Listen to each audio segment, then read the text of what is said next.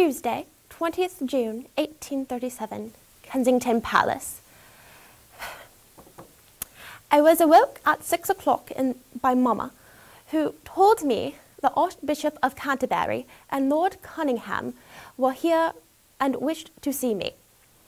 I got out of bed and went to my sitting room, only in my dressing gown and alone, and saw them. Lord Cunningham, the Lord Chamberlain, then acquainted me that my poor uncle, the king, was no more, and had expired at 12 minutes past 2 this morning, and consequently that I am queen. Lord Cunningham knelt down and kissed my hand, at the same time delivering to me the official announcement of my poor king's demise. Since it has pleased Providence to place me in this station, I shall do my utmost to fulfill my duty towards my country. I am very young, and perhaps in many, though not all, things inexperienced.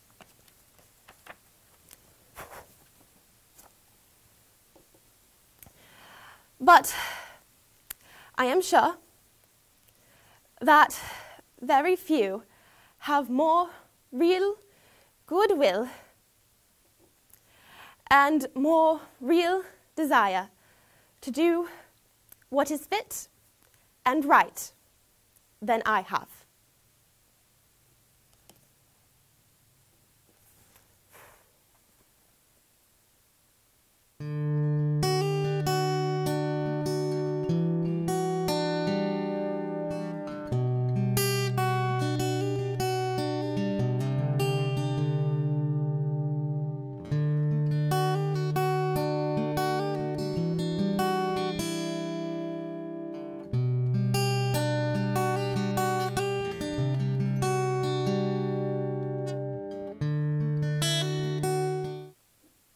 Good afternoon, everyone. We have just heard from Queen Victoria on the first day when she discovered that she was going to be the new Queen of England, which is a very impressive, a very amazing, a very awe-inspiring thing. Who knew at that time that she was going to become one of the longest reigning monarchs of England, and was going to have a huge influence not only on England, not only on the empire, but on the entire world? Yes. And only at 18 years old. How would you like to take on the largest city in the world and one of the most important countries in the world at 18? That was constantly expanding throughout her reign. Constantly.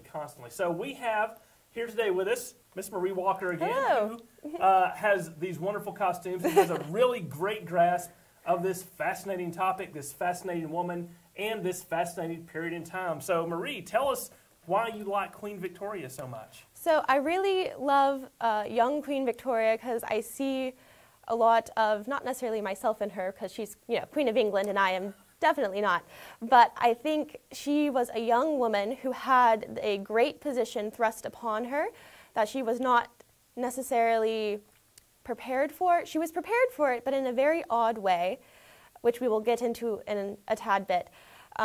But she was so convinced that she was going to do good. When she realized she was going to be queen, she wrote in her journals, which she kept extensive journals throughout her life, "I will be queen and I will be good," which I think is an incredibly powerful statement. Yeah. And also it's in very large contrast to what she saw as the debauchery of the Hanovers of her uncle's reign. And she wanted to be a very stark contrast to what the court that he held, that she didn't really get to experience because of the way she was brought up, which was the Kensington system. So she was raised in Kensington Palace by her mother and Sir John, which was her mother's advisor, I guess is the best word for him, perhaps. The erstwhile boyfriend? Yeah, perhaps the kindest word would be advisor. But he was a very domineering man who did not have Victoria's best interests at heart and controlled her mother and tried to control Victoria. But Victoria was incredibly stubborn, and perhaps that's where I see myself in Victoria. And she refused to give up any type of power to Sir John at all. He tried to have her sign over that if she was to become queen before her 18th birthday, that he would then be regent, or her mother would be regent.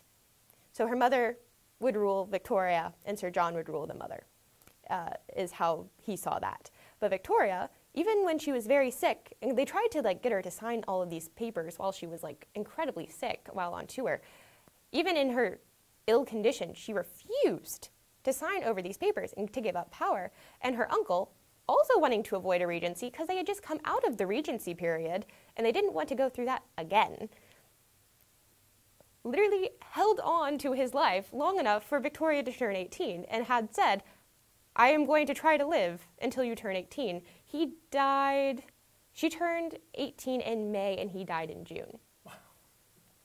So he, I think everyone kind of knew that Sir John was scheming to get the throne and no one wanted that to happen, perhaps. Well, once she ascended to the throne, what did she do with Sir John? Oh, she exiled him, I think. She banned him from her presence. And then I think she kind of tried to scheme to get him as far away from herself as possible. But he didn't play a single other role during her entire No, reign. I think her mother kept Sir John in her household because she was very fond of him. But Victoria wanted absolutely nothing to do, including just looking at the man. There was actually quite a scandal right when she took the throne that actually dimmed her popularity a little bit, and that was the deal with Lady Flora. And she thought Lady Flora and Sir John had a affair that left Flora with child, because these were both two members of her mother's household that she greatly disliked. So it was not hard for her to imagine when she saw Lady Flora's abdomen swelling that these two had perhaps not behaved in the most upright of manners. And therefore, she had Lady Flora examined to see if she was with child, which caused Lady Flora great distress and humiliation because she was not actually with child. She had a tumor attributed to liver cancer. But this greatly, at the moment, diminished Victoria's popularity because, how could you do this to this poor, ill woman? How could you cause her such distress at this time when she's already incredibly ill? But it was really, she didn't like John or Lady Flora and was trying to defame them and trying to get them trying to scandalize them so that she didn't have to deal with them at all. But it was a very good learning point for Victoria because she was an incredibly young queen and she learned very quickly how the press and scandals and how to behave oneself were of the utmost importance as well. Well, that's an interesting segue because you were talking about the shift from the Hanoverian reigns to what came to be the Victorian era. To contextualize it in a nutshell, the Hanoverians were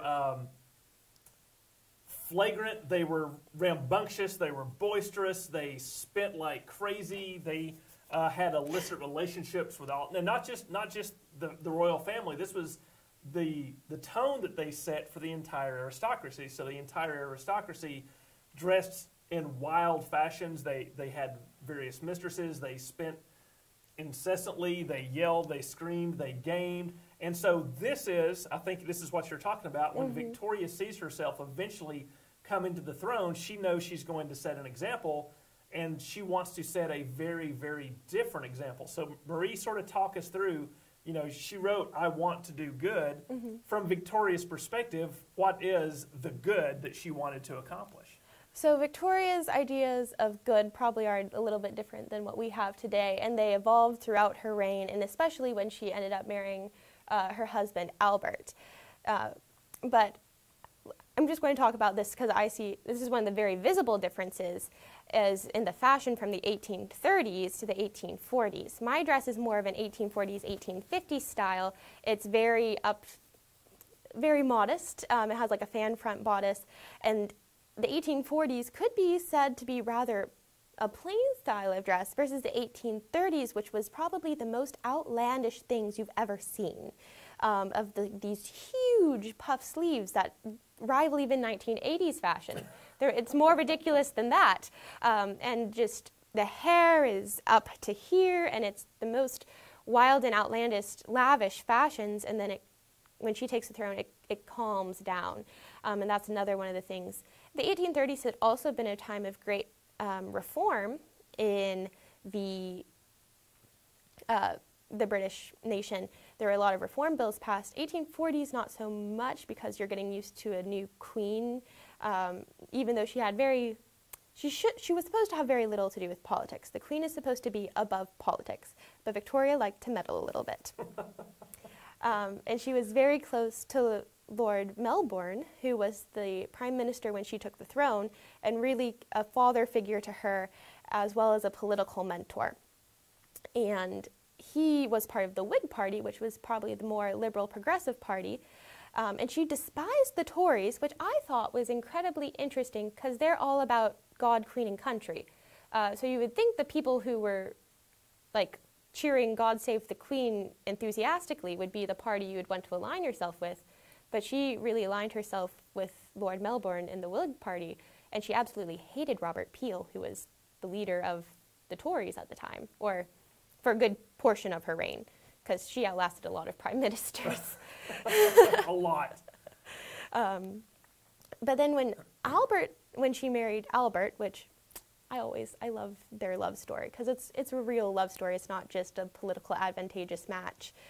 They really loved each other, and they, along with King George III and Charlotte, are one of the few royal marriages that had no mistresses or cheating involved with that we can tell, and seem to be very loving relationships. But her and Albert, especially when Albert came, Albert was incredibly, also wanted to have a very morally upright aristocracy to set the tone.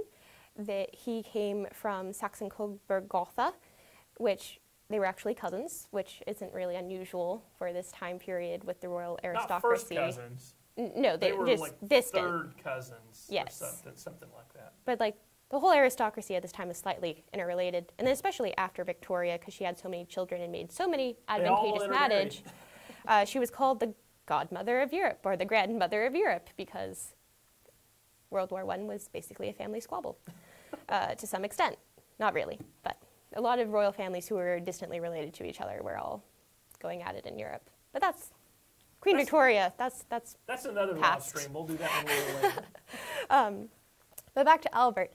He also pushed Victoria and to be, I guess, the kind of prudish idea of Victorian mannerisms that we think of, but as well as really caring about the people and caring about technological advancements and really supporting the little person in the Victorian era and trying to come up with ideas for progressive housing for poor people, trying to get people out of not necessarily like the slums that we think of, but to have some type of housing for them. He was also very involved with Lady Lovelace and the Royal Science community, trying to forward science as best they could at that time. He was also responsible for the Great Exhibition, which displayed all of these technological advancements in medicine, farming, like everything, in 1851, I believe. No, maybe it was 51. I think you're right. I'm sorry. Yeah, it was the early 50s. Where that made him incredibly popular with everyone, because they were showing off Britain's power and progress to the world, which Albert really championed, and Victoria was devoted to Albert, and anything he wanted to do, his happiness meant a great deal to her. So she supported that as well. which was a tragedy when he died in 1861, just 10 years after that. But by that point, the public had begun to like him much more, I think, especially with the Great Exhibition of 1851. It's when they probably hit their public peak, perhaps, especially with Albert. Because at first, no one wanted her to really marry Albert. Well, her mother did. Her mother thought she had kind of arranged the match to an extent because it was kind of like her cousins and like the Uncle Leopold, which was Queen Victoria's uncle. I think her mother's brother. Aristocracy family trees look like this, but they kind of tried to get them together a little bit. But they were the only ones who really supported this. Parliament really didn't like this because they thought the Germans were trying to take the throne, and there was... Again. Yes. That's what you have to remember is George I, II, and the III were more or less German princes. They were from a German royal house, and so Great Britain had just had 3 monarchs worth of German rule. They finally get themselves what they consider a native daughter to the Isle of England, and suddenly she's going to marry another German. That did not sit well with a lot of the people. No, so they very much were against this German in the house or in Buckingham Palace, but she still married him and then fought to get him accepted, more or less, because not a lot of people wanted to do that at the beginning of her reign. Yeah. Well, so you were talking about Albert's dedication to the furthering of science and technology and things like that. And while Victoria herself, of course, was not actually in the factories or designing things, much of her reign is identified with this phenomenal growth in business and industry and machines and technology and the railways and steamships, all these things. Now, part of that is because her reign lasted for so much of a time span that a lot of things happened. But a lot of these things first happened in the early part of her reign, and then the rest of her reign sort of took advantage of that. So talk to us a little bit about some of those advances and how they began to shape what we picture as Victorian England. Yes, because when Victoria takes the throne, it's a very more agrarian society, and then as her reign continues, it builds up into what we really think of as Victorian London, with the railroads and everything becoming more connected, and the factories, and all of this great progress that we think of, but also with the progress also comes with the factory laborers and child labor and things of that, and then all of the reform movements, which Victoria supported some, but not all. She was interested in the abolition of slavery. She refused to aid the South during the Civil War because, I believe, to quote her, the peculiar institution of slavery. She was very much against that. Britain had ended the slave trade, I think, before she took the throne. But British colonies were still using the slave trade and using slave labor, and she was more interested in stopping that. She was not incredibly favorable towards women's rights. She herself thought that she should answer to no man because God had made her queen. But other than that, she thought women should answer to man in the society. So she wasn't really a champion of women's rights in that sense. But despite being an incredibly strong female figure who ruled for 62 years, she was not exactly favorable to helping women gain the right to vote or hold house seats in Parliament or anything of that nature. She had lots of children, 9 children. And we think of the Victorian era as this great domestic time. Like during this time, the idea of like the cult of domesticity happened, where the idea of the woman in the home and the woman being the central focus of the home and creating this wonderful sphere for the man to come into out of the public life. And it was the domestic sphere which the woman kind of ruled, in a sense. But Victoria, and she hated babies. She thought newborns were incredibly ugly. She also suffered from what we believed, again, using modern words to describe things that happened in the past are not always the most accurate way to do things, but what today we would call like postnatal depression or postpartum depression after almost all of her pregnancies. So she did not like being pregnant. She likened it to being like a cow, and she felt like also during that time she couldn't really attend to all of her public duties because in that time you would have your seclusion, which is basically like the end of your pregnancy, like your third trimester when you started to show a lot. The woman would be sequestered into her own house and wouldn't go about in public duties. And I think that really bothered her because she liked to be very active, and even if it wasn't going out in public, she liked to go out walking and riding and things like that, which you technically weren't supposed to do in that condition, or not everyone thought you should do in that condition. But she's the queen. But she's the queen, and literally everything she did, if she did it, it became acceptable and very fashionable. So while she didn't wield much political power, she wielded so much social power. Because if she did something, it became okay to do it, which is kind of like the monarchy of today, where they don't wield much political power, but they do still wield a good amount of social power. So the idea of like drinking tea or having afternoon tea, Queen Victoria did that, so it became incredibly fashionable. And I think, speaking from our region, the South, like Georgia in this time period, they like to kind of think of themselves as the planters like to think of themselves as the aristocracy. So everything that Victorian England did, they liked to do as well. So people here might have afternoon tea if they wanted to think of themselves as like high society or something of that nature. Of course, they're still across the sea, but at this time, British weren't incredibly favored for a very long time in America, Right. because of the whole revolution thing. Right.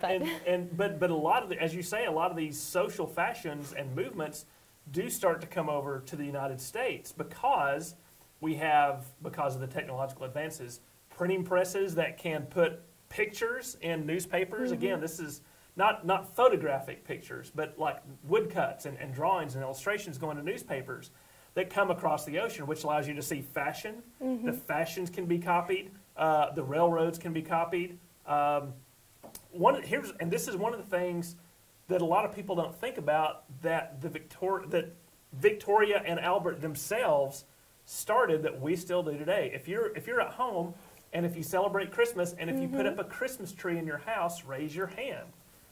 That specific tradition in the English-speaking world began with Victoria and Albert. They just, because Albert brought it from Germany, said, I would like to put up a Christmas tree in Buckingham Palace, and they did.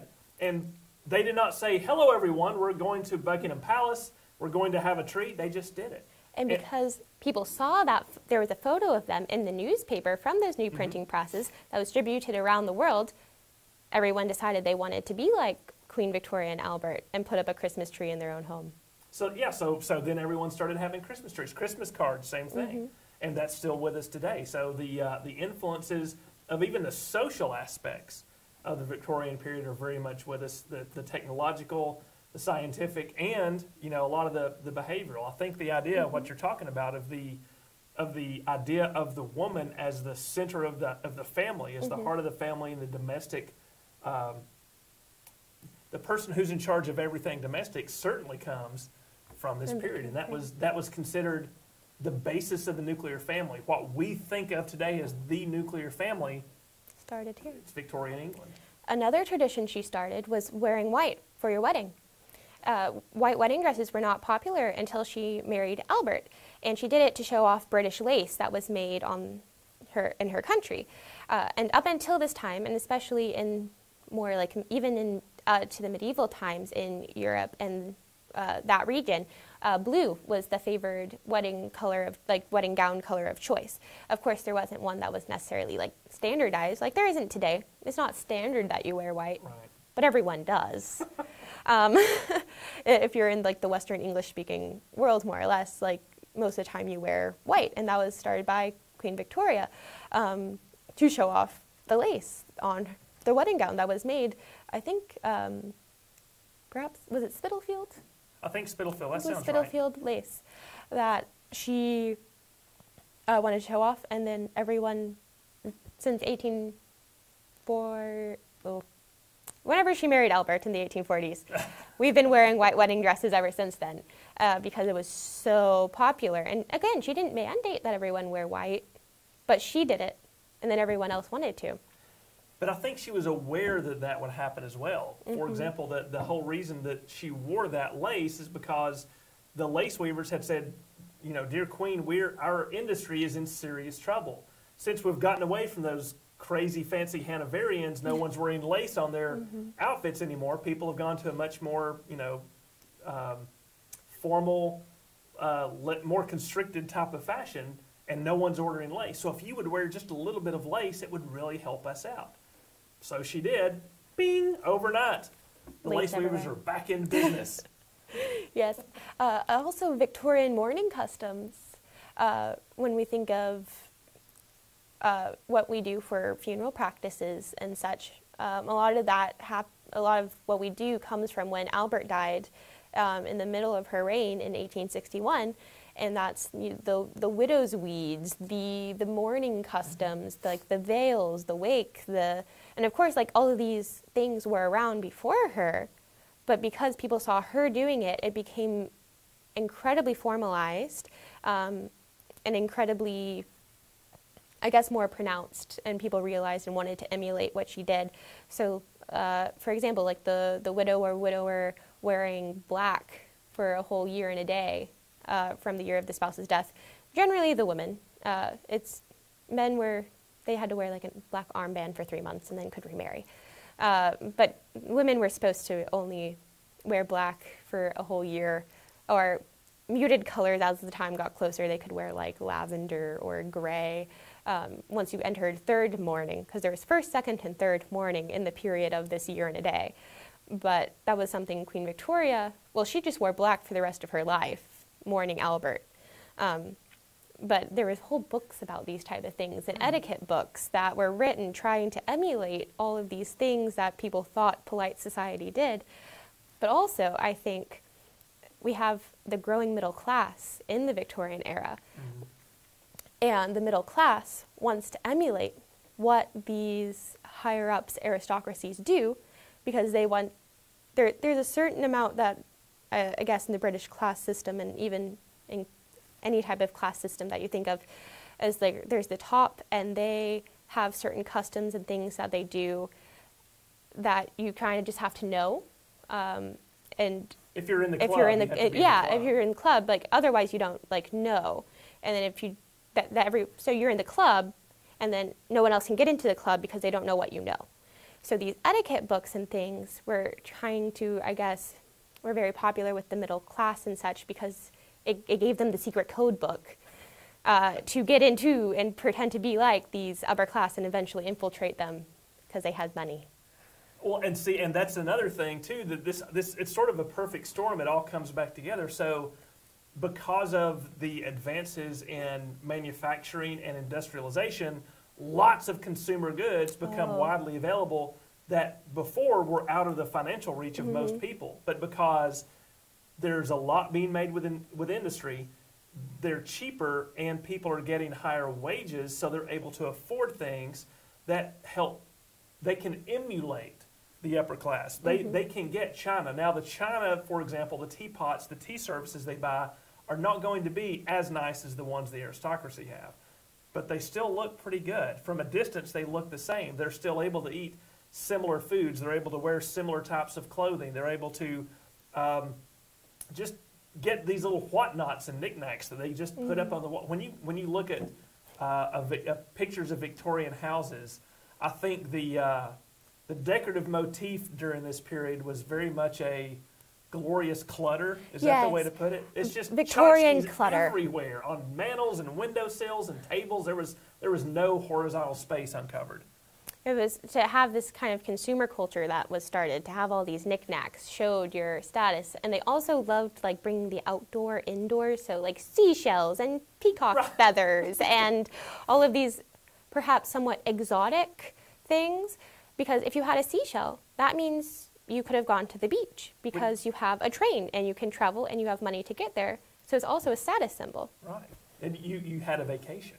Yes. We do have some questions. Okay. Oh, questions. Let's go ahead and open it up to questions. Okay, so Ethan, who is 10 years old, wants to know, was anybody executed under Victoria's rule? Yes. And repeat the question. Oh, the question was anyone executed under Victoria's rule? Yes. I don't know how many, I'm not sure for what necessarily, but executions were still around during this time period. Ethan may be thinking along the lines of an Elizabethan reign, off with their heads with the dukes and the earls who rebel against them. There was nothing, to my knowledge, there was nothing in a rebellious state like that, but there were, capital punishment was still very much a thing in Victorian England. And also transportation was a very large idea of punishment. So you might be sentenced to be executed, but then you could have your sentence commuted to transportation, which was where they stick you on a boat and they take you to Van Diemen's Land or New South Wales or Australia, where you were then to live or serve out your sentence there, and then you don't really have a way to get back, so you end up living in that place. But it helps expand the British Empire that way by peopling its colonies with criminals. Yes. So when was she born and how did she die? She was born in June 20th, I've got, 1819? it was May 20. 1819. Okay. 1819. Got the year right. So she was born May 24th, you said? 1819. And she died in 1901. I think just of old age. Yes. Yeah. Possibly some type of sickness, but mainly old age. At that point, she had lived to be... Oh, math is hard. Yes. I do Yes. history, not math. Here's a little side note for everyone watching at home. 81. Here at the Northeast Georgia History Center, we historians know a lot about history, but we're not very good at specific dates. So Generalized dates. We have a timeline in our heads. Died Yes. at age 81. She was 81 when she died. And can you talk about Osborne House, your background that we have here? Ah, yes. Where did she live during her reign? So she started out at Kensington Palace. That was where she was raised. And then she was actually the first monarch to have Buckingham Palace as her official royal residence, which it has, again, another trend Victoria set. It's been the official royal residence to this day. That's where Queen Elizabeth II's royal residence is. Of course, they have large royal estates and multiple royal estates. You have Windsor, Osborne House, like the one behind us, Balmoral, Holyrood Palace. The last two I mentioned are in Scotland. The other are all in England for my geographical. yes, and I think Osborne House was the one built sort of as a seaside vacation home. This is, I think it's, if I'm remembering correctly, it's something Albert wanted much more than Victoria. He wanted to get out of the capital and, surprise, be a father and have the royal family be more of a family and less of a figurehead and less ceremonial. Because, of course, in London, Victoria actually can have a busy schedule, opening this or meeting with that or meeting with ministers, and everyone wants a little bit of her time, whereas the thought was if they could build a home outside of London and they could just all go there somewhere near the sunny seashore and get some of those seashells by the seashore, Yes. they could be more of a family and not be so much of a figurehead. And because while Victoria still, she thought little babies looked weird, she still intensely loved her children. And she would write, when they were married off eventually, even though she pushed back the age. I think her oldest daughter, they wanted to marry off when she was 14, and Albert and Victoria didn't like that, and they pushed it off until she was 17 because they thought 14 was too young, even though I guess perhaps in earlier times, it's, they're 14, they're old enough to get married. But they pushed it back because they wanted to have their family. They loved their family, and they wanted her to be ready herself to get married. And she would write to her daughter extensively after she left the house and after she got married about how she missed her. And she wells up with tears to look at her other daughters and sons, knowing one day they're all going to get married and leave. So they had a very close-knit family and a very loving family, even if it started out a little rocky with the babies. Was she the longest reigning queen until Elizabeth II? So was Queen Victoria the longest reigning queen until Elizabeth II? Yes. So Elizabeth II surpassed Queen Victoria a few years ago to be the longest reigning monarch. And let's see, can you talk about her greatest challenges as queen? What would you say her greatest challenges were? That's a Victoria's greatest challenges. Yes. As queen. Queen. I guess if I had to pick one, I would say there were two. One was finding her place as a sovereign, as a young lady, in amongst all these old men of government. You know, that's not an easy thing to do for an 18-year-old girl, no matter how well prepared she is.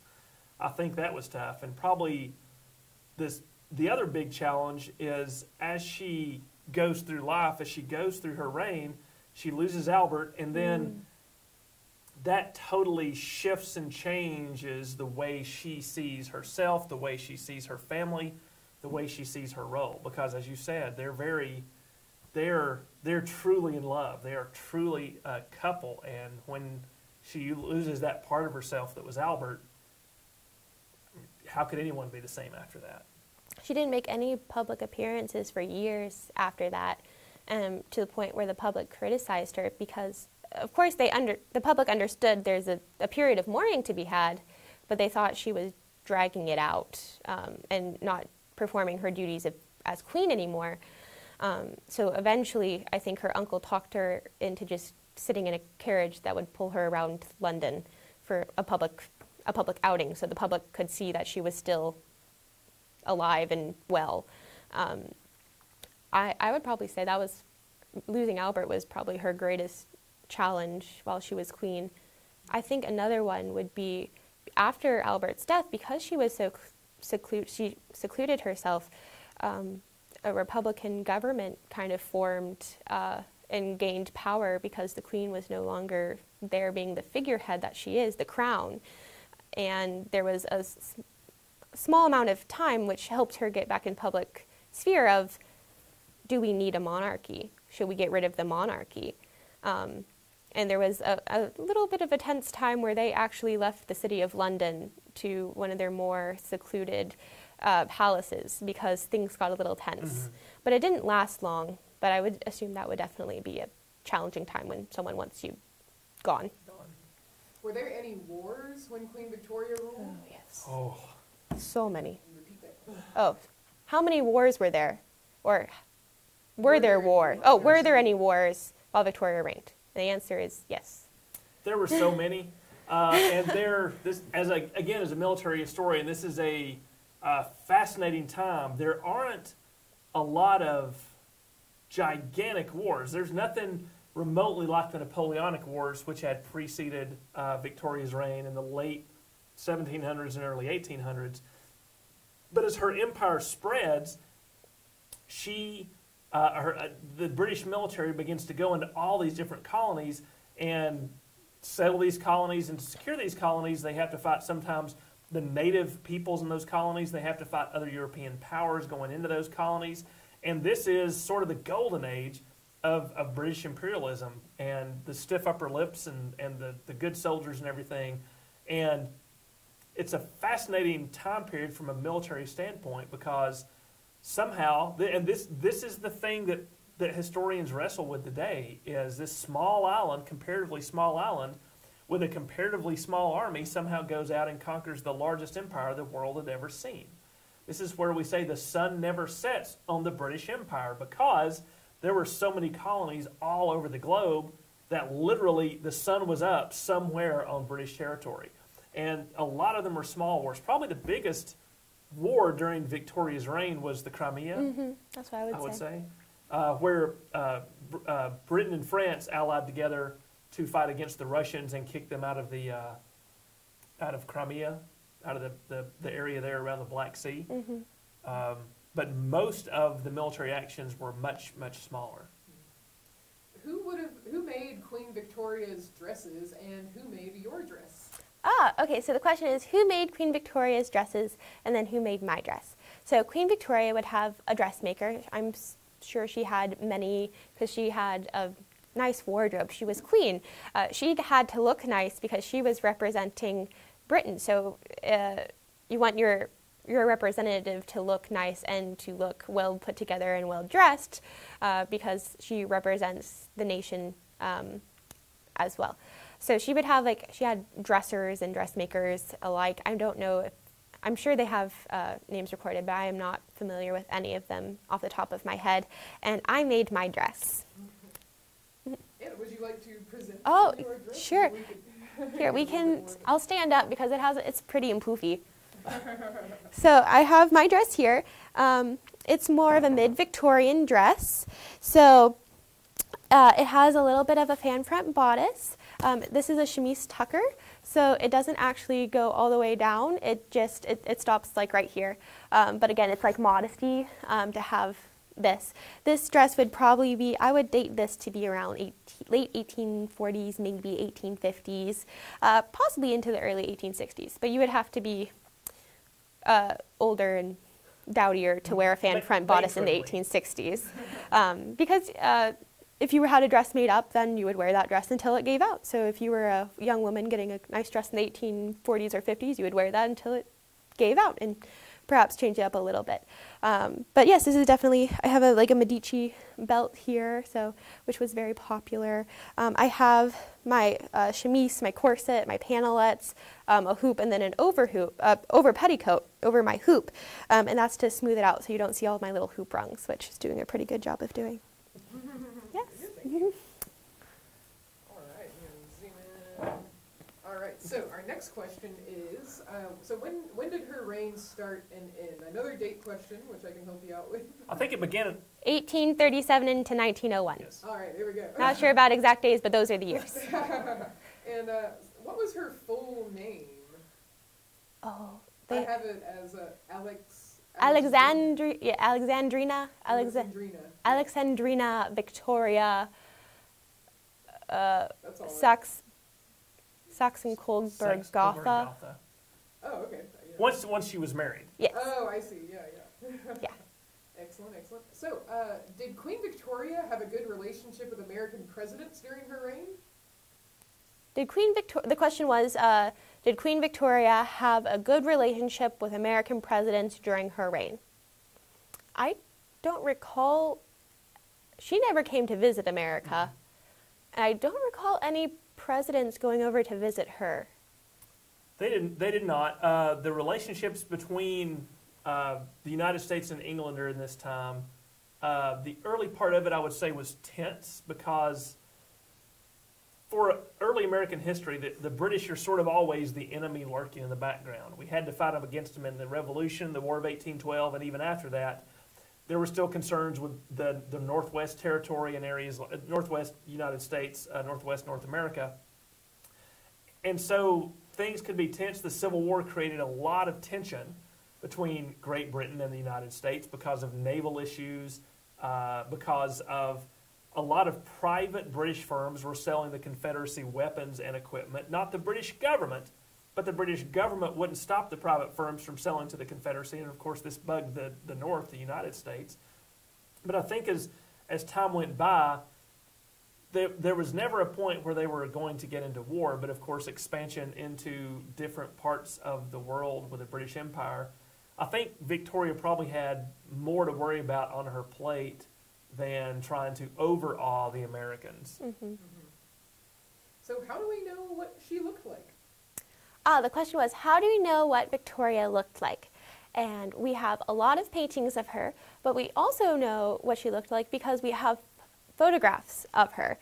Photography is another one of those fun technological advancements that came around in this time. So we don't just have an idea or interpretation of her, because a lot of times people would have portraits painted to make them look a bit more flattering than perhaps they were. But we know exactly what she looked like because we have photographs. And it looks like she was the first British monarch to be photographed. Ah, yes, I guess that's true. Yeah. So she was the first British monarch to be photographed. Let's see. And did any of her children become queen or king? So the question was, did any of Victoria's children go on to become king or queen of well, obviously there was her son who became king after her.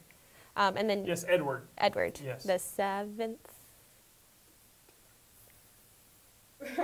Fourth, I think. 4th. Edward the Fourth. There's a All right. lot of Edwards. Yes. Yeah, Edward the 4th. Yes. Sorry, not the 7th. I guess we never even have a 7th. We are far Yes. away from the 7th. And then she had children. I think one of, I'm not sure if it was her child or grandchild that was the last German emperor before the wars. It was her grandchildren. So so she had quite a few daughters, and those daughters would marry heads of state of other monarchs throughout Europe. And so what would happen is her children, except for her son Edward, who ascended the throne after her death. And it does look like it is the 7th. Edward the Seventh. Look at you Yes. being right. Ah, nice. Okay. So that was the only child of hers that actually became a king. Several of them became queens to other kings in Europe. What that means is a lot of her grandchildren were actual kings of Europe, of Russia, of Germany, of England, obviously, of Denmark, Well, Norway. It was Orange at the time, and then it became like the Netherlands. Yes. I think, because boundaries and names were also changing Right. throughout her entire reign. So literally, that's what Marie was talking about earlier. During World War I, this is the crowned heads of Europe and the countries that go to war. They're literally, what does that make them? First cousins. Imagine going to war and all the first cousins are the heads of the countries that are fighting each other. It makes for an awkward family reunion. What kind of gifts might she have been presented with from other countries, or was that a custom? So the question was, what kind of gifts would Queen Victoria be given or presented from other countries? Trying to think off the top of my head. What were some of the things? I know she was actually the first British monarch since Henry VIII met Henry VIII met the King of France on the Field of Golden Cloth, and that was a big to-do. And no English monarch had met with a French head of state until Victoria went over and met the current King of France at that time. And I'm sure they exchanged gifts and things, and Right. he invited her to a naval dedication of some sort, because it's always been kind of you present the king or queen with some type of token or gift that would represent your country or your industry that your country is well known for, as kind of a gesture of goodwill.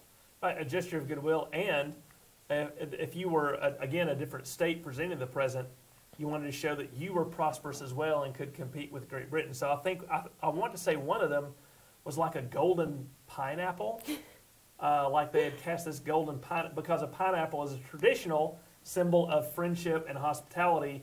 And so if you get a golden pineapple encrusted with gems, well, that's a very pretty thing. And a lot of the things they received, I think, went into the Victoria and Albert Museum, which, of course, was founded by Victoria and Albert in England, that was also used to sort of highlight British industry, British history, and things like that. So a lot of these gifts could be tiaras, they could be dresses. As you said, they would represent the giver of the gift, whether it was the French Republic or the lace weavers of England and things like that. They're going to give gifts that are representative. Where was her palace located? So the question was, where was Queen Victoria's palace located? She has a lot of them located all over her empire, but the main one would be Buckingham Palace, which is in the heart of London. And Balmoral is in Scotland. Windsor is just outside London. Yes. Not just outside. I mean, it's About an hour or two by about train. an hour or so outside of London. Mandy wants to know, what kind of shoes would she have worn? So what kind of shoes would Queen Victoria wear? They have well, there would be like slippers that she could wear that were kind of like our black flats of today, which might be used for dancing or about the house. Black boots.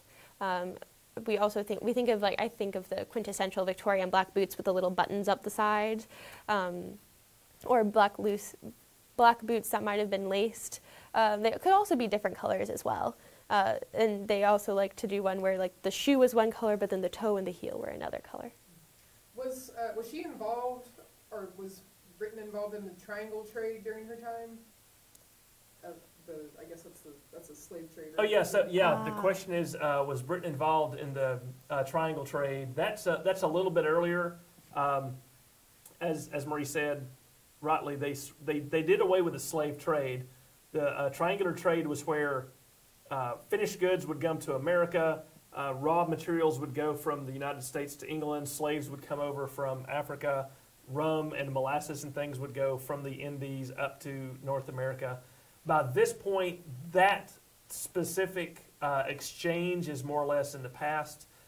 There are still slaves coming over for the West Indies, I should say, until Great Britain puts a stop to that.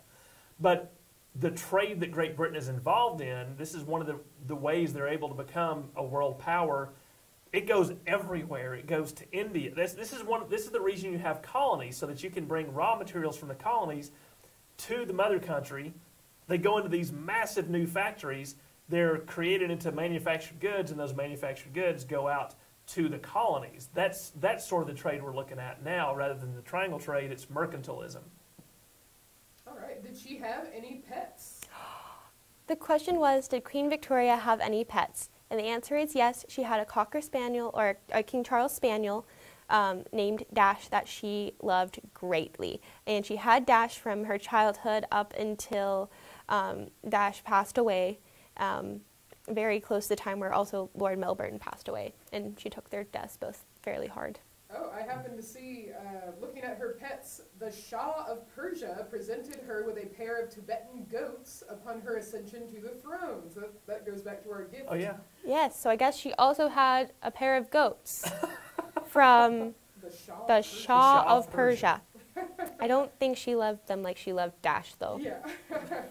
And we'll end today with, what do you think the importance of Victoria's reign is? Why was she an important figure? So our last question is a very, I guess, open-ended question of what was the importance of the Victorian reign or the Victorian era and its lasting influence on us today. I would probably think we can trace a lot of our trends and our traditions, a lot of the things that we think of as very traditional, we can trace directly back to the Victorian era. What Victoria and Albert did and what they did in their social influence has influence still on our lives today. We still wear white wedding dresses. We still have Christmas trees. We still sing a lot of Christmas. We sing Christmas cards. We sing Christmas carols. We still do a lot of things for mourning customs. We wear black to funerals that she popularized. Again, these things were like around before her, but she just brought them very much to the forefront of society. And if you were anyone who was anyone, you wanted to do that as well. And I think that is still carried on into our lives today. Absolutely. And so there's things we do today that go directly back to this time period. And again, it's hard to overstate how many, not just social advances, but technological advances and economic advances and changes there were during this time. And it had such a huge impact on the world that I think it's kind of hard for us to define all those changes unless we assign that time period to one specific person who was there for most of it. Hence the Victorian era. That's why I think her name attached to this particular time period, not only because she was queen, but because she came for the British people and for a lot of the world to represent all this massive turning of world history from one thing to another. During her reign, there were massive changes, and you could say the modern world began. Mm-hmm. That's all the time we have today. Thank you so much. Thanks, Marie, for joining us again. Tomorrow we're going to have a program on George Washington Carver, so we hope you'll tune in for that. And if you can support us in any way financially, please do so by clicking the donate button on our website. But no matter what, please tell everyone you know, your friends, your family, to come and enjoy all these educational programs that we do for classes, for adults, for students at home. And until tomorrow, we hope all of you have a safe time and take care.